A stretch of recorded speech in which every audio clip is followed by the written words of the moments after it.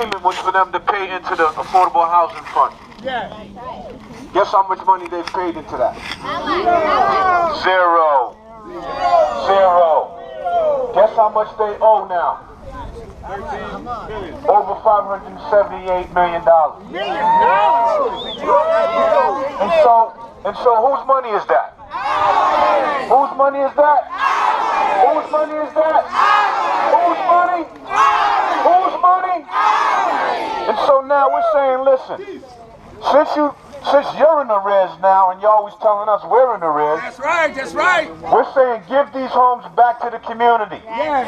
Give them back to the former owners. Sell them back. These former owners are not asking for any handouts. Sell them back to the owners.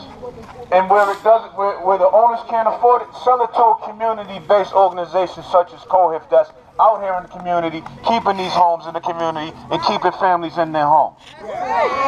We're saying turn them over and use that as part of the payment that you owe us, your 0.4% that you're supposed to pay into the Affordable Housing Trust Fund.